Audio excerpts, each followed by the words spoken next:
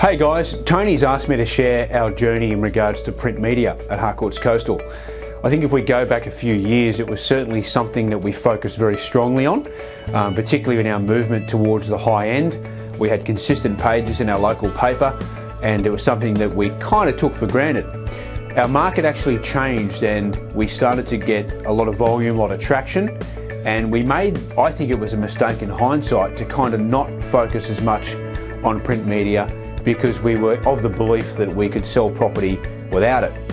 We kind of also fell into the trap of not pushing it too hard at the listing presentation because stock was tight and we didn't want to miss the listing, and we thought perhaps if we went too hard on print media that we'd actually prevent ourselves from, or disadvantaging ourselves at the listing presentation.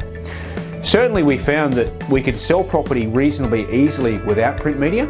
However, what we were thinking is that we were actually not getting the premium price for our owner.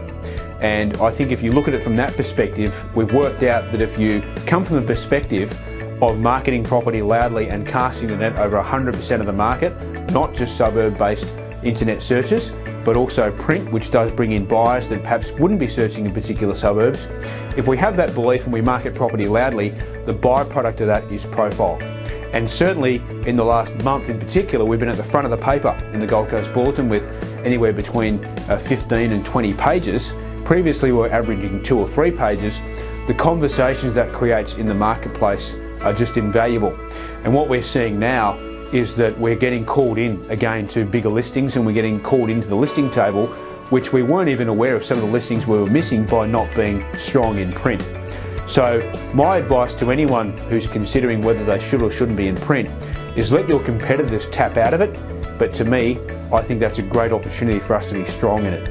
That's our experience, and now that we're back into it, I'm definitely seeing an increase and an uplift in our call-in rate, and I will never let that happen again. I'll make sure that we're very strong in print.